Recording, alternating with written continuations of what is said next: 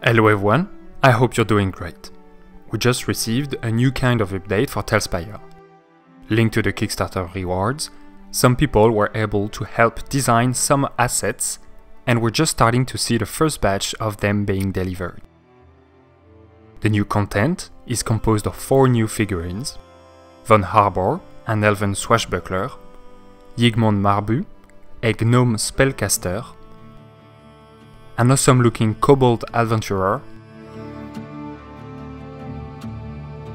and lastly, a new half-demon tiefling shopkeeper. I also discovered, thanks to my fat fingers, that F3 will allow you to quickly rename a figurine you have selected. The update also came with 16 new props, most of them being horizontal versions of existing ones, though we still have a new vertical wooden pole. More surprisingly, we now have also a swordfish bonfire. Dark Souls has now some competition.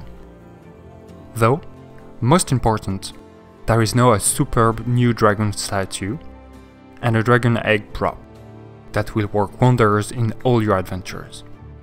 Cherry on top of the cake, the statue is animated and can reveal her precious secret. And have you noticed that the eyes glow up when it's open?